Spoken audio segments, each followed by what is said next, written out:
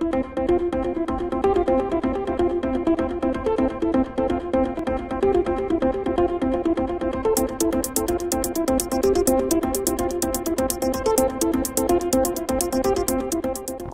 I'm Christy Wyatt with your weekly update for the week of September 2nd. We're here at the Helen Hall Library where this new mural has just been painted by one of the library volunteers, Sara Gerke.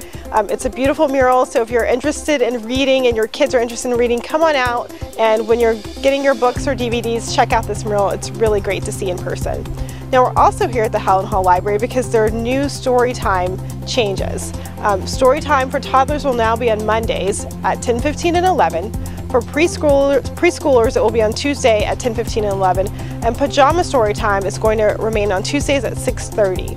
Now there are also some more activities that are making some changes. We're going into our fall schedule for the library. We just wrapped up the summer, so you want to check out their website for more information. It's at leaguecitylibrary.org. You can find all kinds of events for kids, for teenagers, and even for adults, so please be sure to check that out.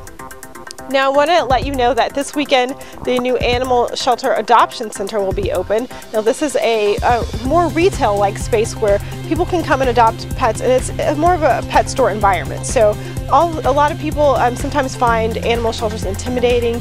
They can be very overwhelming for families, and so now we have this new option. You can find out about that on our website as well at leaguecity.com.